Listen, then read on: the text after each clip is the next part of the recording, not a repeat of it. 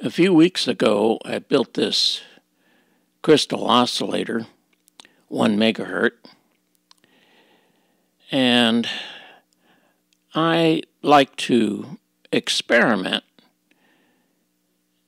with all kinds of stuff, and I thought, I wonder what would happen if I built another 1 megahertz crystal oscillator right beside the first one.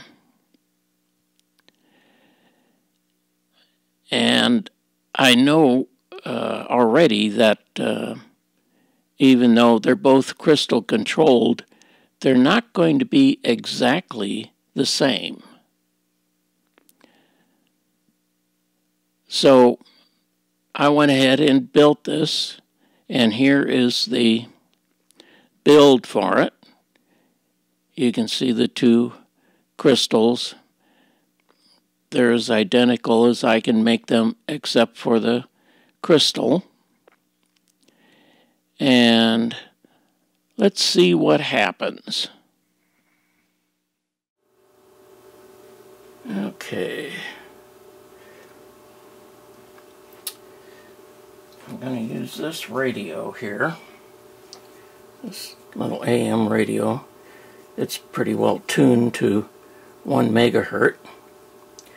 Both transmitters are running, and let's see what we get here.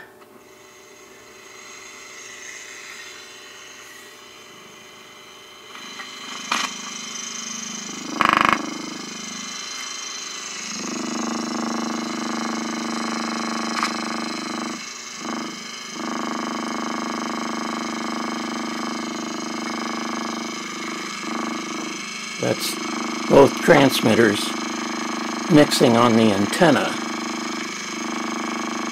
And what we're hearing is the difference. Let me unplug one.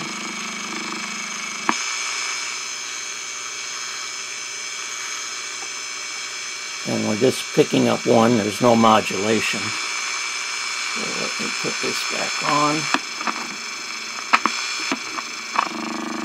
There we go.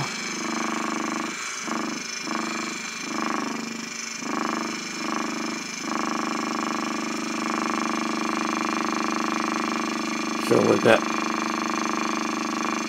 what we're hearing is the difference here.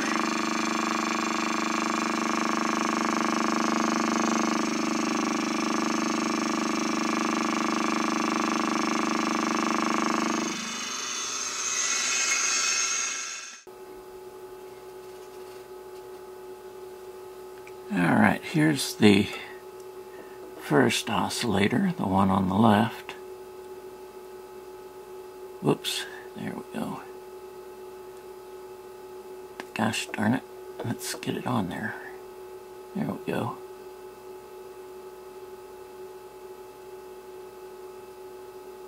So, yeah, looks like 1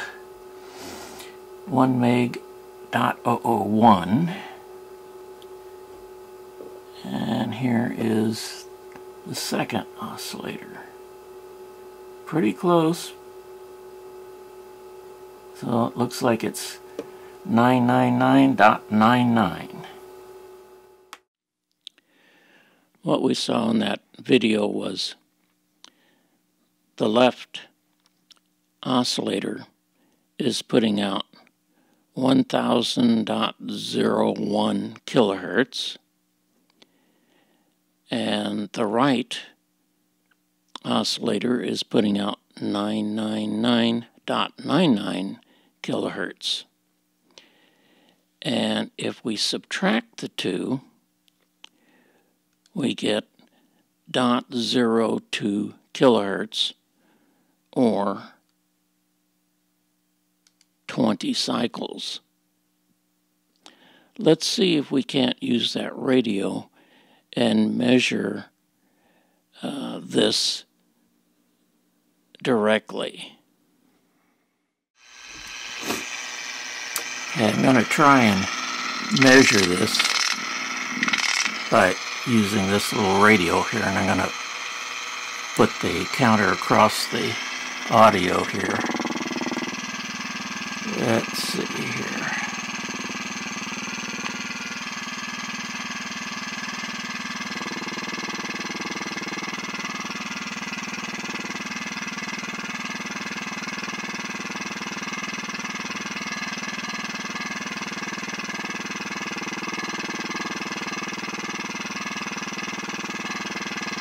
Okay. It's like 20 or 19. Pretty close to what we figured.